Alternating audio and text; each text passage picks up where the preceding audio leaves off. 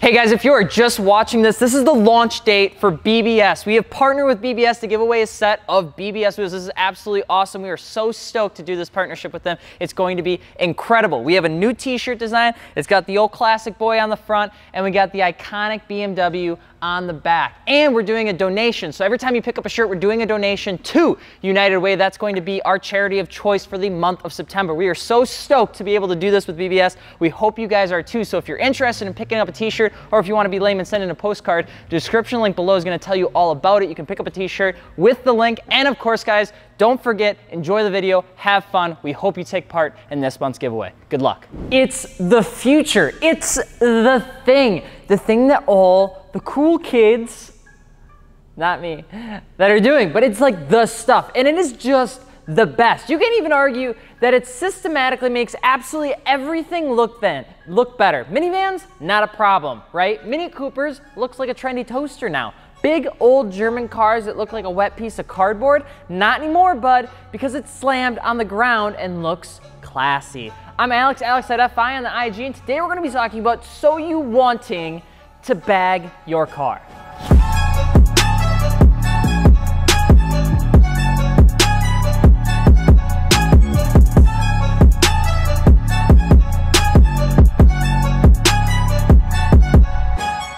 Bags are for groceries. That's too easy, bro. You need to struggle to get the fitment that you want. You ain't really about that low life if you're on air. I don't know if I'm supposed to be like a skateboarder from the 70s or what sort of voice I was trying to sound like. Either way, not really any good. Bagging your car, and for the sake of sounding somewhat like an adult, installing air suspension has been an extremely common topic in the interwebs these days. Everything from minivans to all off-meta car builds have been introduced to air suspension, and it usually always results in people absolutely just loving it, like a warm Cinnabon on a Saturday morning with your coffee. Like, installing air suspension for your car has been a thing for a while, originating all the way back to the 1950s, which we talked about in a previous history episode. Airlift suspension was installing air suspension cups all the way back in the day by patenting a rubber air spring that was inserted into the car's factory coil spring.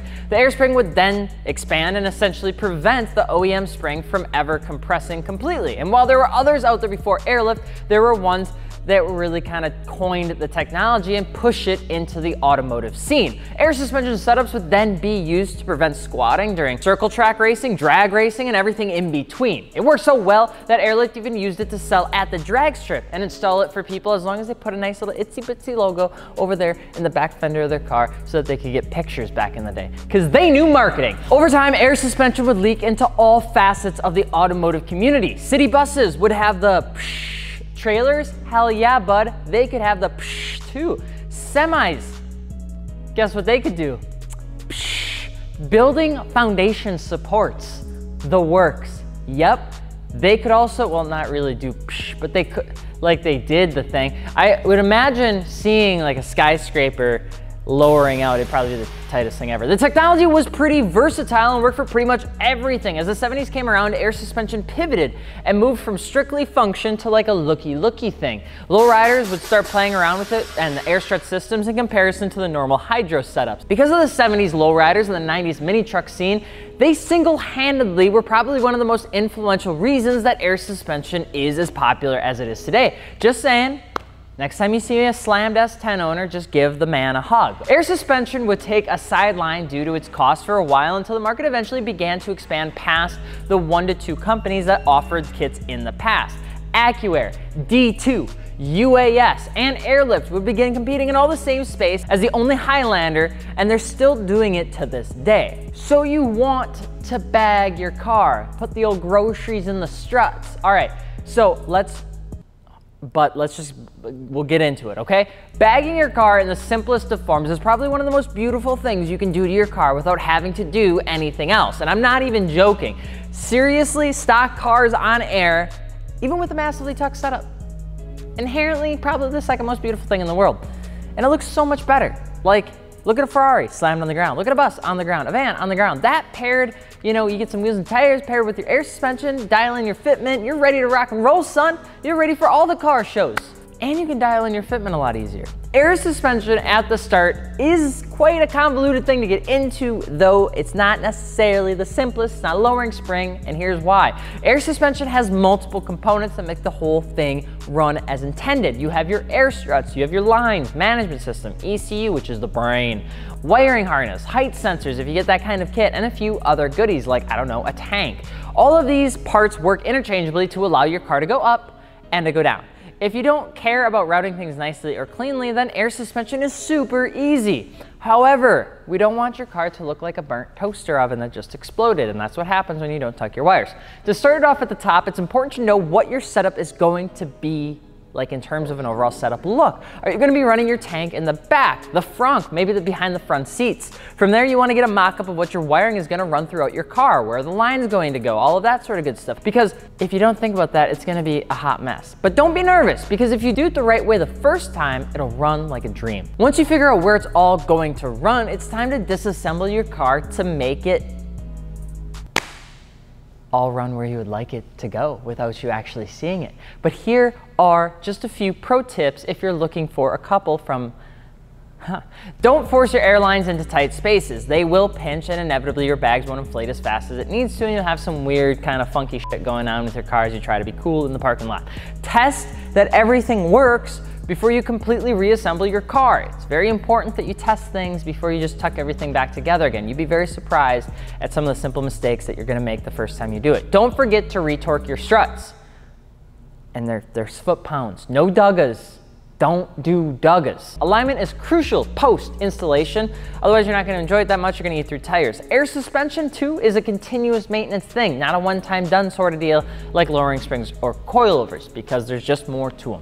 Air suspension kits are now made for practically everything. The difficulty in finally pulling the trigger for people like you and people like me when it comes down to bagging your car is the insane amount of options and companies that all offer somewhat of the same thing. Here's a power hour of information without getting you into the nitty-gritty in case you're wondering what the differences are. Airlift Suspension was one of the first companies and coined a lot of the air suspension kits you see out there to this day. They have a multitude of kits. You have pressure-based systems that are gonna be based on how much pressure is in each airbag in each corner of your car. You have a height-based system as well. The height-based system, instead of looking at the pressure of air in your bags, looks at the actual height of your car to the ground. This is actually going to be a little bit different. A lot of time height sensors are more sophisticated, but as a result, you have a more dynamic ride quality. A lot of times with height sensors though, it can be a bit tricky and it's usually more expensive. They even introduced a 3S kit, which is their entry-level air suspension kit, which instead of using a normal controller, you can actually just use your phone. Because you're a trendy kid, right? You got the iPhone XS Max. You can put that baby right in the center console, so you don't even have to worry about a controller. It's nifty, that's what it is.